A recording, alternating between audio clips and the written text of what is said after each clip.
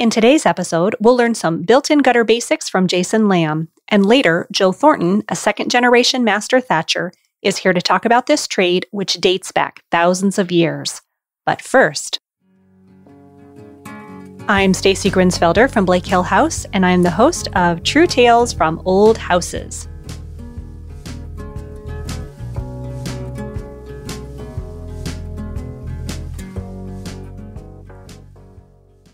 Hello, everyone. Welcome back.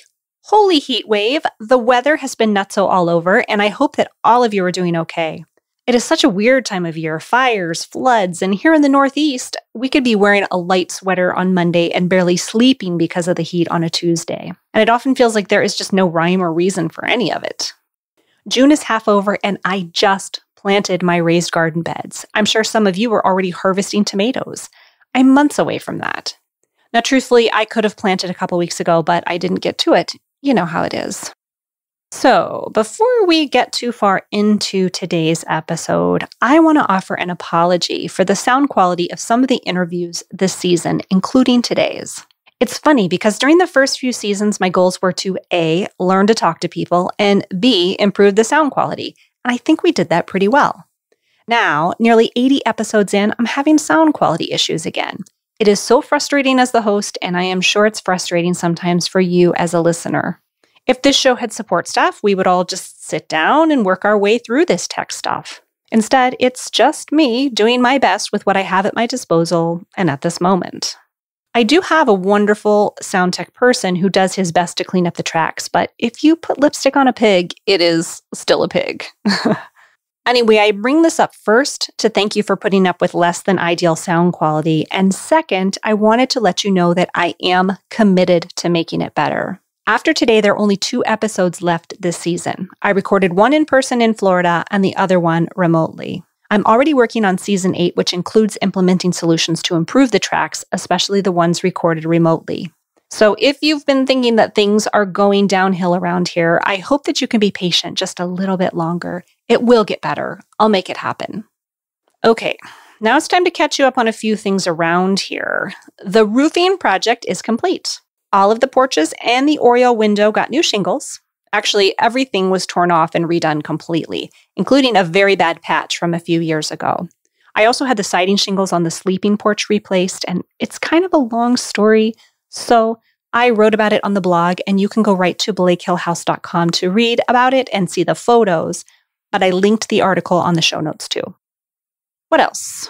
Oh, the bathroom remodel. That is limping along, but hot sash window summer is in full swing. I talked about that during last episode. Quick recap. This summer, I've planned 12 weeks of window restoration content across Instagram, my blog, Facebook, YouTube, right here on the podcast, and there is some exclusive stuff for Patreon subscribers.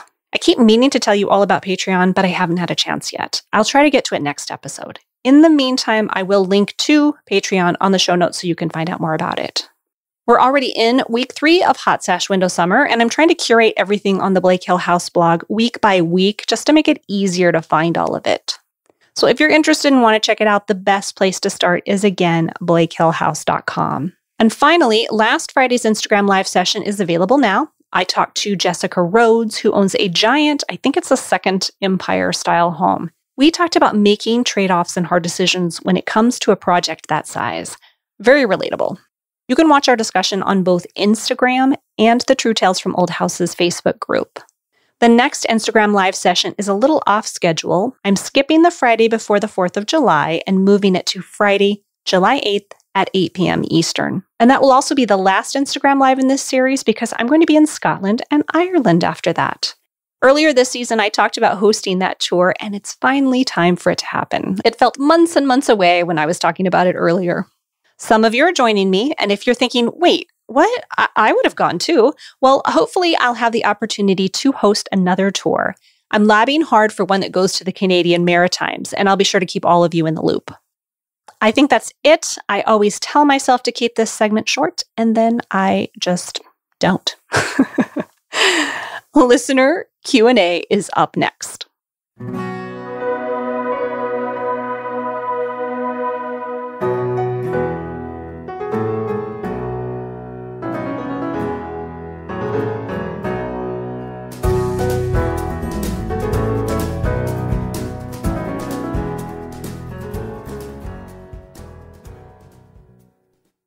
My guest for Q&A today is Jason Lamb. Hi, Jason. Welcome back. Hey, thanks for having me. You were a guest way back on episode 20, and that was in November of 2019. It feels like a lifetime ago. Yeah, I mean, it was. That was pre-pandemic times. That was a whole different time. Yeah, if we could only go back, right? You're here today because I had a question, and I only know surface facts about how to answer this question. So I thought, well, you'd be really good at it because you've had, in the last few years, a ton of DIY experience, and your neighbors have been hiring you to work on this very project, if I'm correct. Yeah, I sort of took a deep dive into this topic. Not a professional roofer. Oh, I should tell people what the question is, what the topic is. Oh, yes. I'm getting ahead of myself here. All right, we're putting the cart before the horse here. But the topic is built-in gutters. And I don't have a specific one question. We're just going to spend our Q&A time talking about built-in gutters because a lot of people have inherited these good ones, bad ones, in perfect condition, states of disrepair, you name it. And you're going to shed some light on this situation. But yeah, quickly, tell us, how did you get involved in this? Just real quick. Well, my house has 200 linear feet of built-in gutter. And actually, when my home inspectors don't, a lot of the time, they don't know anything about these things. So he looked out the attic window and said, oh, it looks like copper. You're good. And were you good? No. It needed full restoration. And I ended up taking a deep dive. I mean, seriously, spent maybe a year or two reading everything that exists online, talking to some of the best professionals in the world, or in the country, meeting them, hanging out with them, working with them, and hiring some of them for consultations. And it's not something that folks can really, you just can't do a quick Google search and get spun up on this. It's complicated. Every house is different. The materials are expensive. It's a lot of labor, and a lot of professionals doing this work get it wrong. Well, so far you're making it sound really delightful. Well, I don't want to paint a rosy picture. You got to be real about this, but no, I think that's important too. All right, well, let's walk back just a little bit. And could you tell us why houses even have gutters? Well, the bigger your roof, the more water it's got to get off of the roof. So you got to get all of that rain off the roof and get it onto the ground and get it away from your foundation, really. So that's the main thing. Right. So splashback can wear away at your foundation, but also it can soak into the ground and then end up in your basement. So the quicker you can get it off the roof and, like you said, down to the ground, but away from the house, all the better. Yeah. If you've got a wet basement, they call it hydrostatic pressure. That water will push against that foundation and it'll come through. It'll come through brick. It'll come through block. You just got to get it away from the house because that's public enemy number one. Exactly. And there are different types of gutters. There's what we see now today, modern aluminum gutters. There's half round, I think, which traditionally were copper. Now they're aluminum. Something called Yankee gutters, which are built into the roof. But we're specifically going to talk about built-in gutters called, I guess, I've known them as box gutters. Is that correct? I've heard them called box gutters, built-in gutters. And a lot of times you'll hear people use the term Yankee gutter, referring to a built-in gutter. But they'll use that term incorrectly. So your definition is right. Okay, we're not going to talk really about Yankee gutters, but if you hear somebody call a built-in or a box gutter a Yankee gutter, just know they might be talking about apples and oranges. So double check that. Yep. But a built-in gutter is actually part of the architecture of a house. You don't see it as a gutter. You see it really as part of the cornice, if I understand that correctly. And the cornice, of course, is basically the decorative molding on your house. Well, if you want to get snobbish about it, I guess you could call that whole assembly the entablature. I think the cornice is technically the uppermost crown molding sort of part of that. And yeah, you're right. It's just a big chunky set of woodwork that has a top shaped like a gutter, and it's lined in sheet metal. What was the original material they were lined with? Because we didn't have sheet metal back in the day, right? Well, it would have been a tin. I call it a tin. It's steel. Well, actually, the technical term would be turn metal. It's TERNE. It's a light gauge steel with a coating of lead and tin. I think it's like 80-20, 50-50. I'm not sure. And, it had to be painted. Back then, labor was cheap. You could pay a kid a nickel to go up and repaint your gutter. It wasn't a big deal. But one thing to note is that you got to be careful reading old publications about doing this work because they use material that doesn't behave like modern material. Could somebody, in theory, still have functioning box gutters that don't have any issues that are still lined with lead? Is that something that someone might find today? Yeah, it's rare, but I suppose that could be. There's a lot of tin roofs that are original that just you care for it, you paint it. It's really good stuff. It lasts a long time as long as you care for it. Were they ever lined with copper? They were, yeah. I don't really have any hard metrics on like how many here in the United States, but yeah, there's a lot of very old copper work that's still kicking. And I would assume that something like a built-in gutter could handle a lot more rain than a modern gutter. That's true. I've got a mid-sized gutter. You could sit in it and watch a parade go by. Now I'd like to. But there are smaller ones. I mean, it just depends on the size of your roof. But I've seen them big enough to take a bath in. It just depends on the size of the building.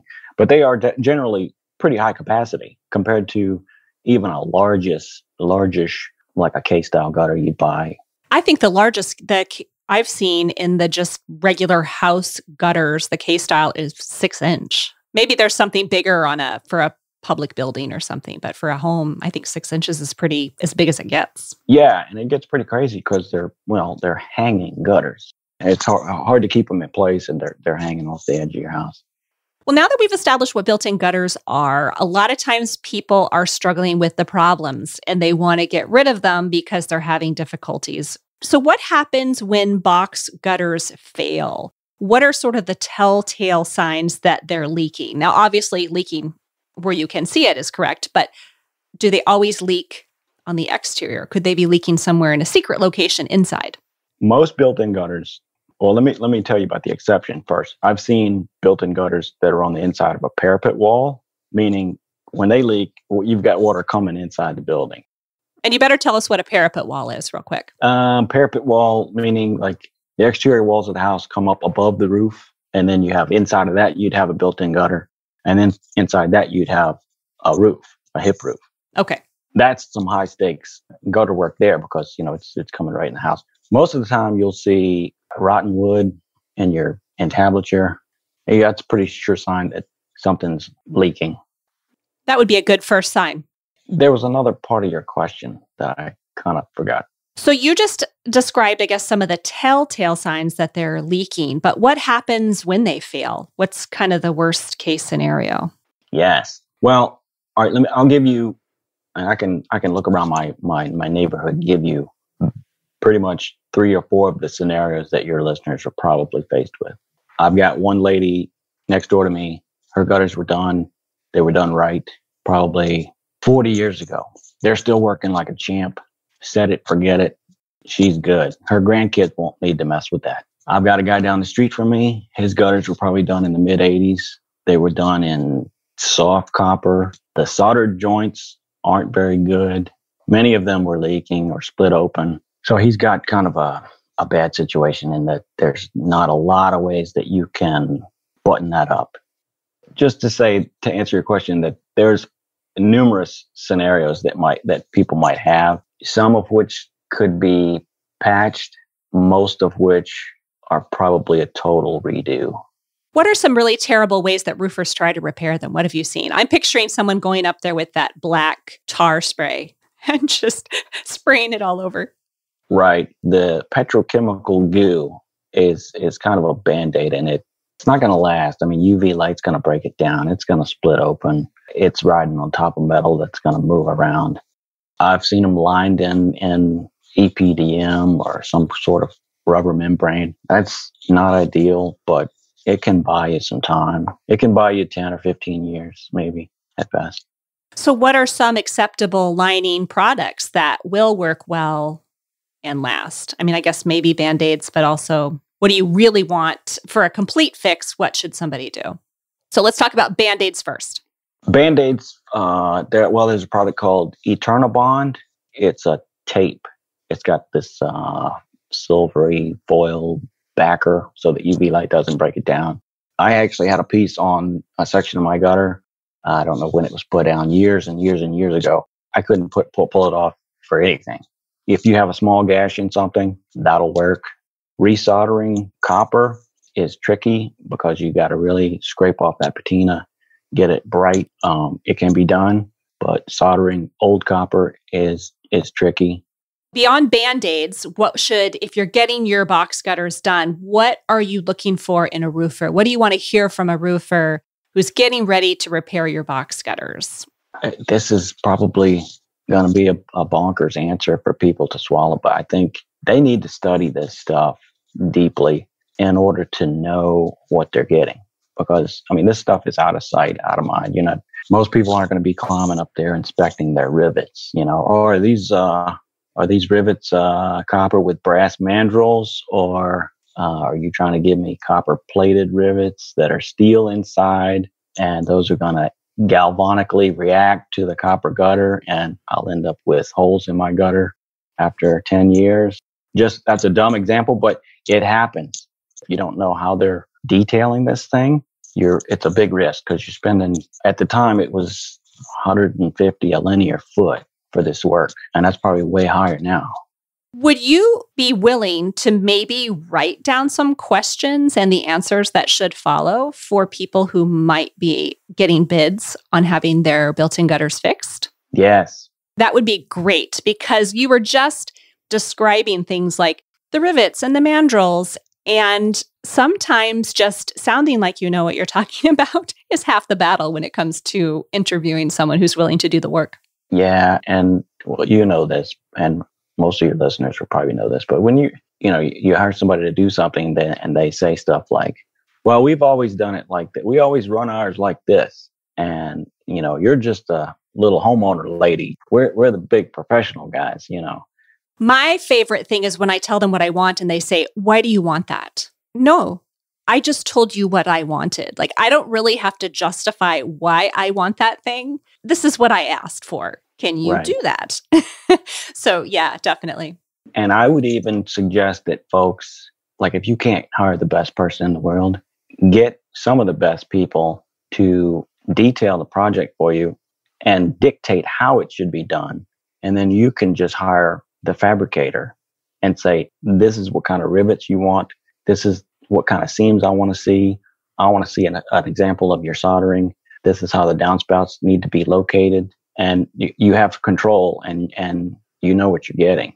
That's a really good suggestion. I think somewhat outside of some people's comfort zone, but I would urge listeners to try that. I think that's such a great idea, Jason, and really just owning what you want and learning about it to a certain capacity and then hiring that person to carry out the job. Well, that's kind of what I did. I told you I've met some of the best people in the country.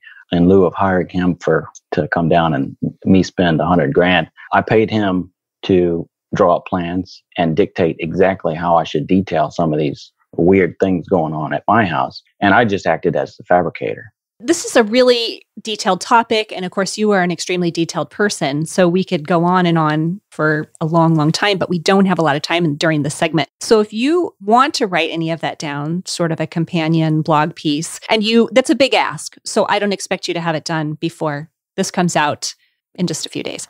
Well, the good news is I write much better than I talk. So that might work out better. I like hearing you talk, and I think the two pieces together will work really well for people who are considering what to do with their box gutters or finding a big project on their hands that they don't know how to move forward on. And I guess the last thing I'd want to ask you today before we wrap up is there any reason why sometimes I have people who ask me or tell me they want to actually just re-roof and get rid of the box gutters altogether? Is there a good reason to do that? I kind of understand why people would want to, not knowing how to do the box gutter work, I understand how they would want to just, they've got this notion that, they're just problematic things and let's just get rid of them and get something new. The problem is, you're not only downgrading your house, it would require you're going to have to take some roofing up. You're going to have to frame over where the box gutter was. Your trim work on your house in that big entablature, you're going to need to have a place for hanging gutters to fit into. And a lot of times your gutter will be like too far out from the roof. And anybody who can do that well should be good enough to do the box gutter work well. So I don't think it would make financial sense. And I don't see the point, really.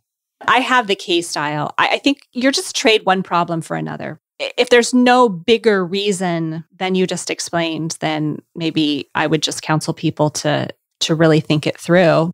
Yeah. There might be a few old houses that would work with, but where I stand on it, I say redo it right. And it shouldn't be anything that you would ever have to think about again. If you do this work right, your grandkids shouldn't have to think about it. It's going to be maintenance free. That's a great endorsement. It's always great to see you and talk to you, and I appreciate your thoughts on built-in gutters. Thanks for having me. If you have an old house or DIY question that you would like for me and a guest to answer on an upcoming episode, please contact the show via the True Tales from Old Houses website or send me a direct message on Facebook or Instagram. Now it's your turn. I want to know, what have you learned since buying your old house? Here are a couple of your answers from Instagram.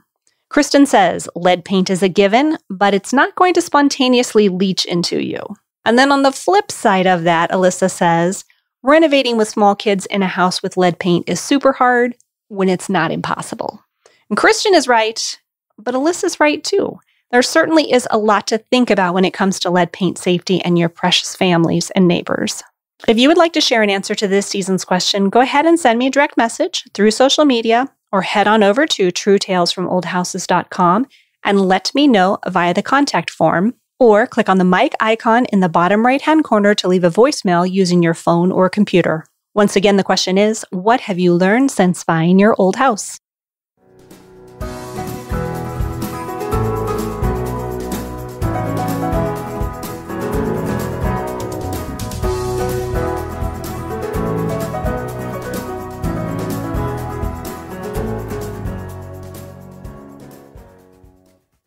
It's a break time because I want to thank our sponsors, handpicked just for you.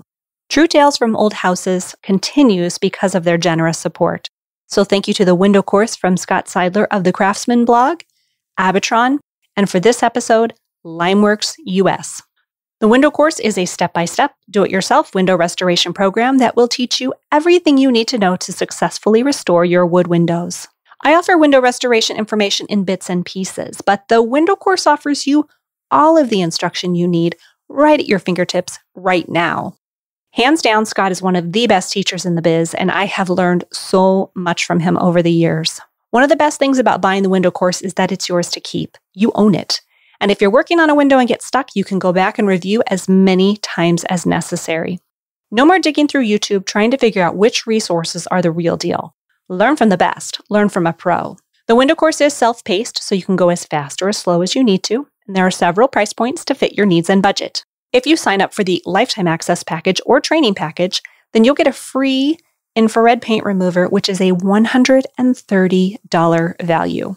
The window course is offered with a money-back guarantee, and I've got a coupon code to share. Scott is offering True Tales from Old Houses listeners a special discount. For 10% off, visit thewindowcourse.com and use the coupon code TrueTales. True Tales from Old Houses is also supported by Abitron. Abitron manufactures two of my very favorite wood repair products, liquid wood and wood epox. If you came to my workshop right now, you would find liquid wood and wood epox on the shelf. Over the years, I've talked about both on Instagram and my blog, and I'll be using wood epox and liquid wood throughout the summer to repair doors, windows, and even some sections of exterior crown molding. Wood epox is tintable, paintable, even moldable. In fact, I used it to sculpt some new feet for a desk in my daughter's room, and no one can tell the difference between the original feet and the ones I made. Wood epox and liquid wood make permanent, cost-effective repairs anywhere you find rotted or damaged wood. And whether you're a first-timer or a professional tradesperson, Abitron products are super easy to use. The instructions are simple. The results are exceptional. No shrinking or sagging, and remember, the repairs can be sanded and painted, just like wood. Follow Abitron on Facebook and Instagram. You'll find them at Abitron Inc., as in Incorporated. To purchase liquid wood and wood epox, visit abitron.com. Use the coupon code TrueTales10, that's the number 10, to save 10% on your order. And finally, True Tales from Old Houses is also supported by Limeworks US. If your masonry or stonework needs a little attention, head on over to limeworks.us. Limeworks offers products for masonry and plaster repair, as well as education to preserve the legacy of historic structures from cathedrals to cottages, all while maintaining a commitment to reducing the carbon footprint for everyone. A couple of years ago, my friend John Rogers, who's been on this podcast several times, directed me to Limeworks to purchase mortar to repoint my stone foundation here at Blake Hill House. I used their online tool to figure out which lime mortar I should buy. It's all very scientific based on your climate, interior or exterior use, even how hard or soft your stone or brick is. And they have this tool and you plug all that data in and it serves up personalized recommendations. Then if you still don't know what you need, you can contact customer service and they'll help you figure it out. All of Limeworks products are compatible with old buildings, and buying from Limeworks supports their worthy goal of creating more American jobs and investing in an eco-friendly, energy-efficient, and sustainable future. Visit limeworks.us to learn more about their products and services for your next historic restoration project.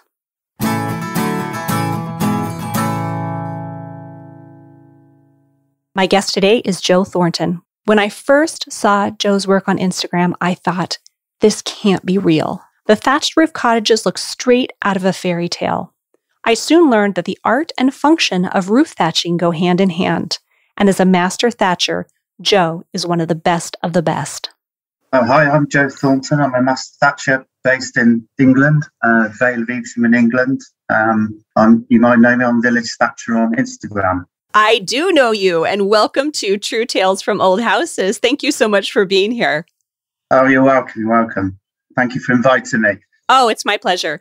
Coincidentally, I have a roof project going on here at my house today, and they haven't arrived yet, but unfortunately, there might be a little banging and shouting in the background. So I'm imagining that thatching is a much quieter job. Is that true? Yeah, it is. Yeah, I noticed that you've got that going on at your place, actually. It's quite a bit different to what we're doing. Yeah, we are relatively quiet. Yeah, there's very few power tools that we use, so it's all hand. So it's quite quiet. I tell people that your Instagram is my happy place. Oh, that's very kind of you. Oh, it's lovely. And your work seems to me like the perfect marriage between art and design.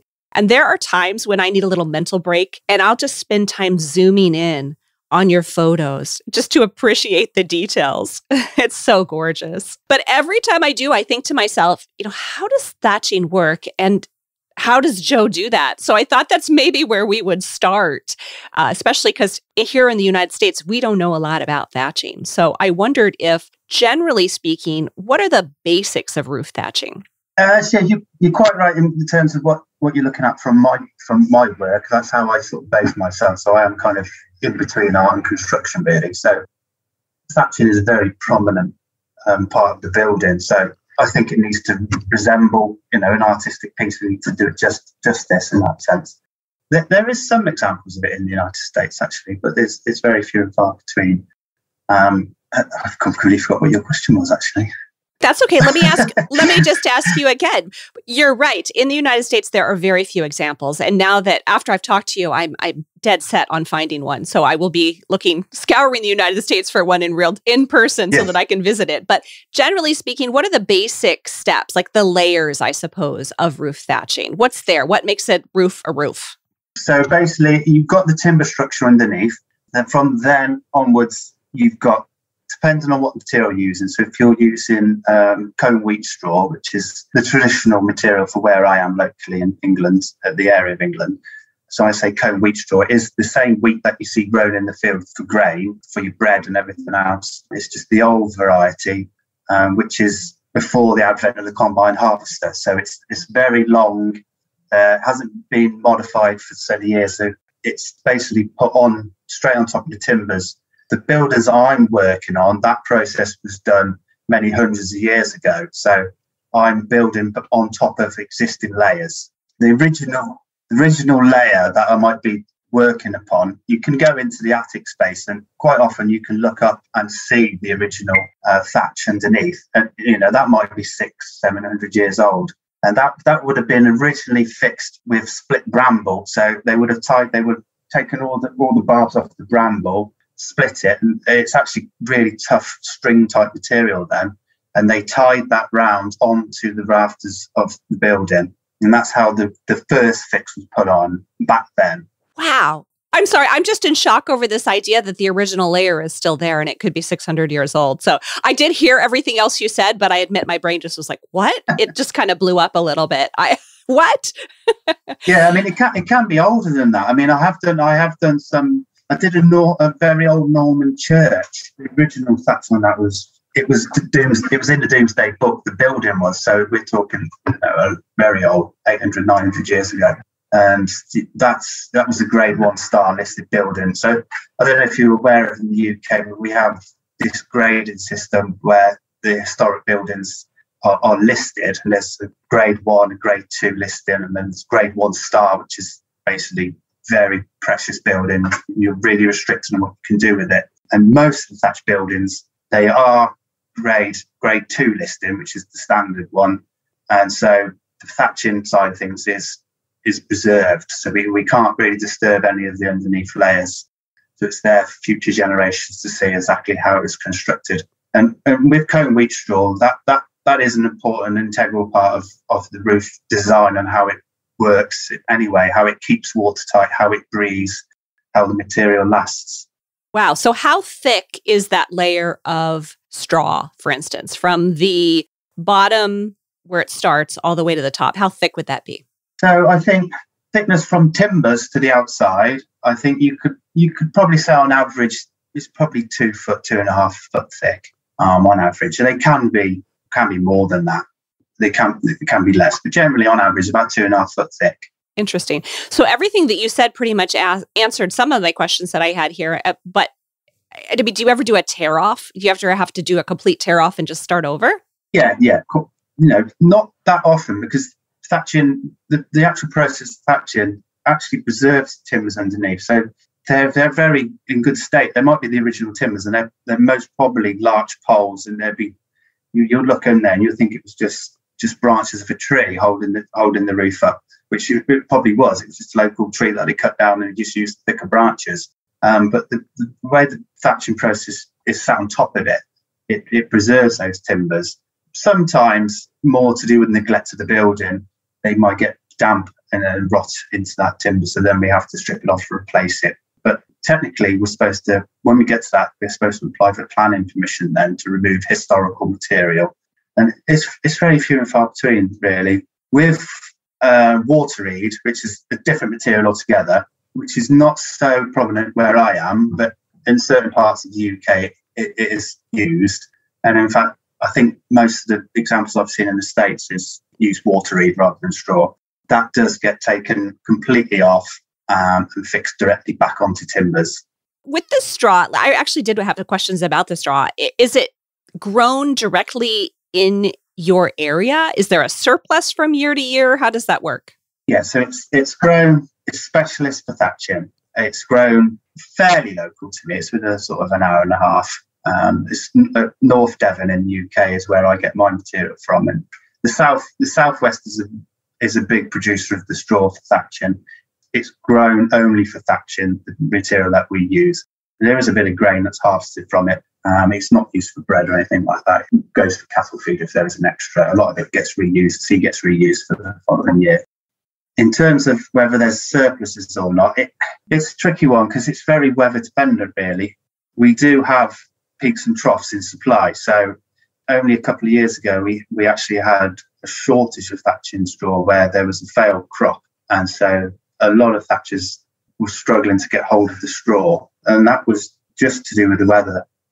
It's called winter wheat. So it's planted in the autumn, late autumn, sort of October time. And then it's harvested in sort of July-ish. And we had horrendous weather in October. It's very wet, so the farmers couldn't get on the field to drill it. And then what they could do, it sort of, the seed more or less rotted in the field. And then when it came to harvest time, well, so spring, we didn't have any rain. It was very, very dry. so it was stunted growth. So it was just caused a shortage, and that it does happen. That's probably the third time it's happened in my career, and I guess in modern times it might happen more frequently. We don't really know.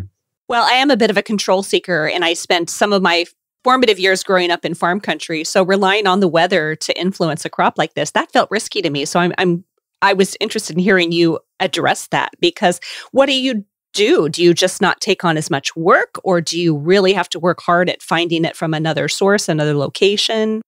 Well, that was UK wide, so there wasn't anywhere else we could go. We are fortunate in some ways that we have two materials. We've got straw material and then we've got the reed material. And a lot of guys, they have sort of 50-50 mix. So they could just swap onto the reed jobs. So the straw guys, they had to wait really for the harvest to come in. I ordered mine in after we had the harvest, and the farmer said to me, "Look, Joe, we've got a shortage. You're limited to this amount this year. I have to spread it for all the other thatchers." And I had to just work my schedule around that, really.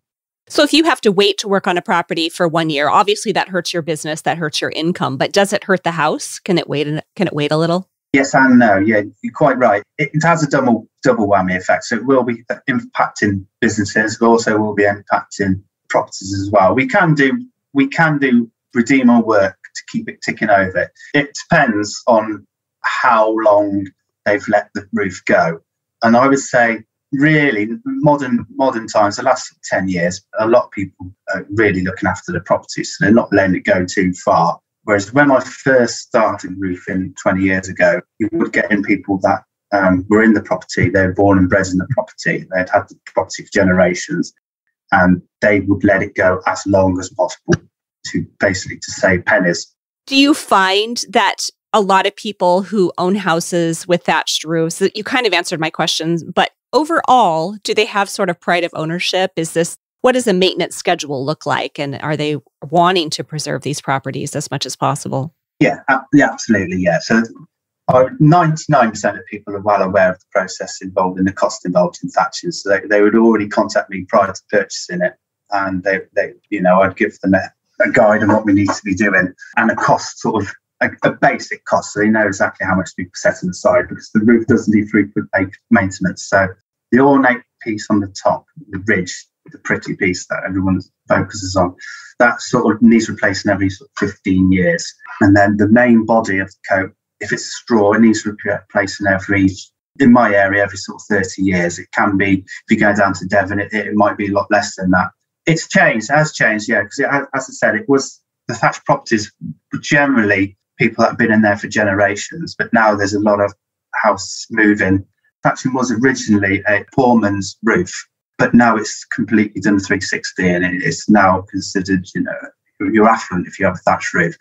Here in the US, building codes dictate materials that are fire resistant, and thatch doesn't make the cut, even though I know there are plenty of misconceptions about the risk. I mean, obviously, these houses have been there for 600 years, some of them in some cases. So how is a thatched roof safer than we imagine? Yeah, it's all down to the home ownership of the property, how you go about your day-to-day, how you make it safe, basically. So it's things like open fires. If you have an open fire in your property, you need to make sure that the chimney is nice and secure, all the brickwork is intact, it's lined. You need to make sure that the wiring inside the attic space is not touching any of the thatch at all inside. And it needs to be armoured cable in there, so any rodent goes in there doesn't bite a little bit and it sparks and causes a fire that way. It's general common sense from the homeowner. It's very rare that a fire will start from the outside. In fact, I haven't really heard of any instance where a fire has started from the outside. It's always internally, and that's most of the time caused by a default chimney. If you keep an eye on that's the key to it, really. And as you said, we've got examples of properties that have been 600 or 700 years thatched and they're still original. So it's not necessarily a big problem, but it is a perceived problem. I do have to sort of combat that quite often. Sure.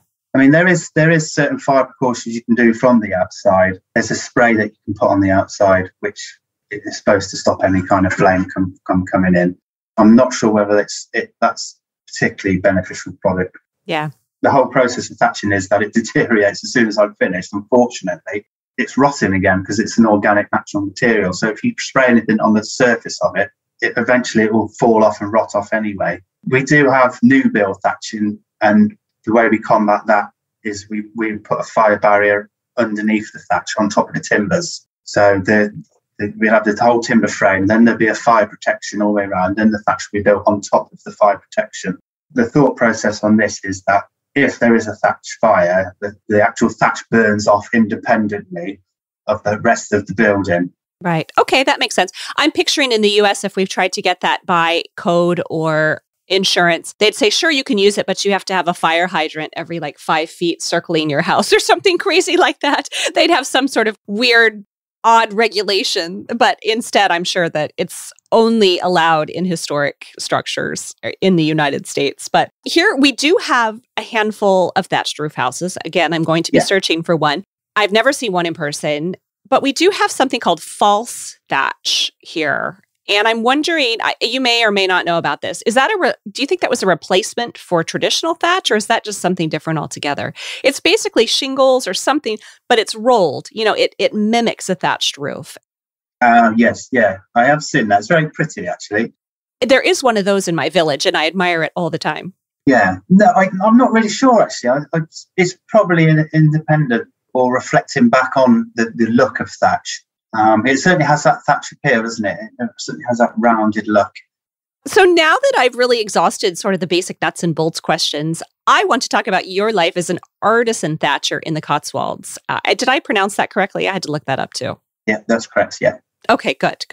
It is a bit of a stereotype that Americans aren't really good at world geography, and I play into that stereotype perfectly since I am embarrassingly awful at identifying countries and regions outside of the United States. But where are the Cotswolds in England? And could you give us just a little history of the area, maybe as that relates, why the structures are the way they are there? Yeah, so the Cotswolds is in the centre of the country, and it's a line of hilly areas, and the stone is a sandstone. So it's a yellow stone.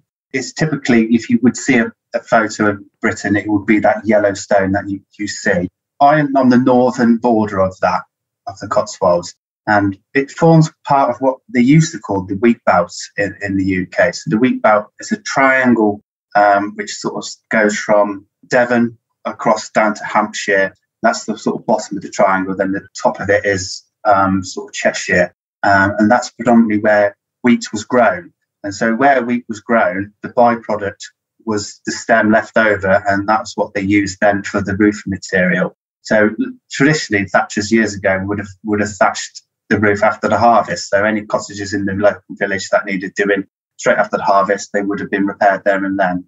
That's really interesting. I hadn't even thought about that because you were talking about how the wheat now is grown to thatch. But of course, it makes sense that you would use every part of the wheat way back when. Yeah, exactly. So I also read that you are a second generation thatcher. And what was your progression as an artisan craftsman? Did you ever want to pursue a different career? No. Yeah. No, I've always wanted to follow my dad into thatching. So I worked for my dad when I was at school. So any kind of pocket money I'd want, then I'd go and help my dad in school holidays. We were very lucky when I was growing up. We had a nice big house and we had a barn in the back. And all the dad's thatching straw was kept in that barn in the back. So I would, as a very small child, I would be playing in those straw stacks and getting in trouble for ruining his material. But it was I just loved being in there, and it just that love just grew from there really. So when I left school, I just worked for Dad, and I just sort of followed through from there. Did he give you all the garbage work? Did you have to do all the sweeping and cleaning up and picking up the garbage? Yeah, absolutely, yeah. I did. He tried to put me off, but I was keen, yeah. So that's how all apprentices start, really. You sort of get the mundane tasks, laborious tasks, but it's all part and parcel of the job at the end of the day. So, right, you have to pay your dues. Yeah, exactly, yeah. I wanted to talk more about, the artistic side of your trade, beyond after you have learned how to do the basics, because it all looks like art to me, even the most basic of thatching. But I guess specifically, I'm thinking about the ornate patterns on the ridge. And sometimes you make these adorable animal creatures or sculptures that I just can't get enough of. How did you learn how to do that? I mean, I've got to give my dad a lot of credit for this. So Dad is very artistic, and I obviously follow on from him. So I've taken the step from what my dad taught me, and then I've tried to add my own interpretation and sort of move it forward how I think it should be. And I try and do things differently to a lot of other thatchers. I try and put my own independent sort of stamp on the roofs. I think, and a lot of thatchers might disagree, but I think that's a reflection of me, my personality on those roofs. I always work local. I don't work anywhere else. And I'd like to drive past, and I'm still proud of roofs that I've done, 10 years ago, 15 years ago. They still look great. And it's just having that eye for detail, I think. And it's what gets me work, and it's what I love doing. And I've got an emotional investment in the job from working with my father. So from an artistic point of view, artists always say that they're trying to express part of themselves in their artistic work, whatever they're doing, if they're sculpting or painting. And that's true of what I'm doing with thatching. Well, your attention to detail and your artistic sensibilities, they show. I mean, I can't say for sure, but I feel like looking at different thatching accounts, I would recognize your work. The beginning, I was still learning, but I think now after looking at many, I could say, oh, that's Joe's work. It's really beautiful. Oh, thank you. Thank you. Is there any folklore or anything attached to the finishing touches that you do? There is with the animals. You mentioned the animals that we make. And the animals traditionally there's a few schools of thought on what they were. A lot of people say it's just to scare off witches, evil spirits, and that's why they put on the roof. Other people say it was trademark for Thatcher.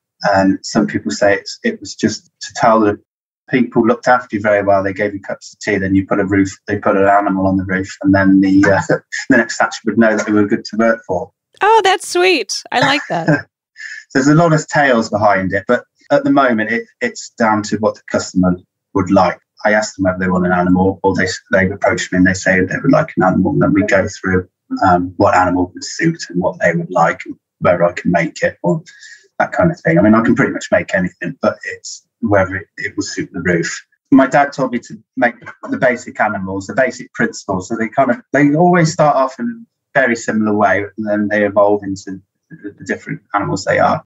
And then I've sort of brought that on a little bit further. I've been playing with them. I like to play with them and try and add a bit more. Like recently, I've got ducklings, and I've sort of added more sort of feather into them. And I think that works well. And that's a sort of progression. I'm always trying to better. I'm always my own worst critic. We all are. Yeah. That's always, I've got to improve upon my last one.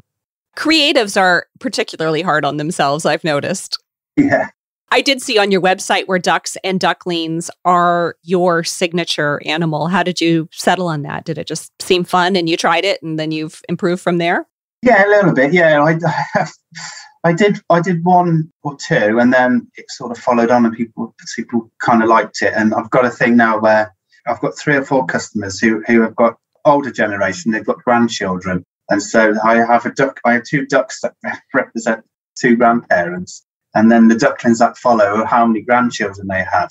So I'm constantly making little ducklings when they phone me up, Joe, we've had them, really pleased, we've had another grandchild. Can you make me a duckling? So I quite enjoy that. What a nice representative of family life in the house. That's really beautiful. Yeah, absolutely. Yeah. All right. Well, just like any trade, here in the US, there's a shortage of tradespeople, sort of in general, and then more so, of course, in these highly specialized trades. It's an ongoing battle here to get young people interested in this type of work and educate them on the importance of it. Is that a struggle in your field? Yeah, absolutely the same, particularly in thatching. So the way the school system works, it's more focused on getting kids to university and that sort of way. Not necessarily every kid is suited to that career path. And so the trades have been neglected in recent years. Thatching traditionally, before the 1970s, particularly before the 1970s, was a family trade. So it'd be father to son passed down. It'd be very difficult for anyone else who didn't have any family connections to get involved. And that's why when you look in the UK and you look for a thatcher, you'll see a lot of them will say fifth generation Thatcher, sixth generation Thatcher. The vast majority would say that, and that harks back to that period of time. From the 1970s onwards, there was a sort of a career drive. One particular businessman came in and realised there was a shortage and trained a lot of guys up. And there was a big career push for thatching. And since then, it's dwindled back down again. So we've got a lot of people then who've set up in the 70s. Now they're all approaching retirement age. And you haven't got that next generation coming through. I'm a part of the National Thatchers Association in the UK, and they have an apprentice scheme, so where school leavers can join up and then they learn the craft over a 4-year period. And I think at the moment there's 15 kids enrolled on that, and I think last time I looked, I think it was between 50 and 60,000 thatch cottages in the UK. That's a lot of work between 15 people. Yeah, there's a massive shortage. I mean, I'm sure there's other apprentices coming on that aren't necessarily going through that scheme, but even so, I think there is a shortage, and it does need addressing it at some point. But it's very hard to do it. The system is not geared up for that way. Do you work alone, or do you have other people that work with you on these projects? No, so I have an apprentice myself, Jack, and he's been working with me 2 years. So he's halfway through his apprenticeship. And then I have another guy, Mike, who I've worked with for a number of years now. When I left my dad, Dad's still thatching, but he's sort of picking and choosing work. He's in his late 60s. He's slowed down a lot. So when I left my dad, I worked on my own for a little while, about 5 years, worked on my own, which was incredibly hard work, thatching on your own, because there's a lot of labour involved. Are there any women in this field? Yeah, there are. There's a few. It's predominantly male orientated, but there are a few. I know of probably 3 or 4 women thatchers. There's no reason why women can't do it. It suits both sexes. Sometimes it's just what we're conditioned to know or do or be led towards or drawn towards, as children. So I was just curious how the field looked at this point. As life is progressing, as the world is progressing, if there were women in it. But do you picture your children maybe becoming third generation thatchers? Possibly. I would think, going back to women, and I think my daughter would be more likely than my sons, to be honest. She's very, very keen and she's very artistic. So I think possibly my two sons, they're very academic, and I think that they want to go down that route. So just have to see how it unfolds, right? Yeah, absolutely. I haven't pushed them into something because it wasn't anything my dad pushed me into. It was something that I wanted to do and follow him. So it's something, if they want to follow me into it, then absolutely there's a job there for them. But if they want to forge their own career path, then absolutely as well. I understand that. As a mother, I have 4 kids. And if I tried to force them into a career, it would just be a disaster. So letting them understand it's what they want first is always the greatest path to success, I think. Yeah. All right. Well, I can't possibly end this interview before hearing about a specific event that you mentioned to me a few weeks ago, because you and I were emailing back and forth to schedule this interview, and you asked if we could push it out to late spring because you were, and I quote, prepping for a formal dinner and a small exhibition of my work at St. James Palace, one of the 3 royal palaces in London. And then this, of course, was eventually followed with a photo of you shaking hands with Prince Charles. No big deal, right? Yeah.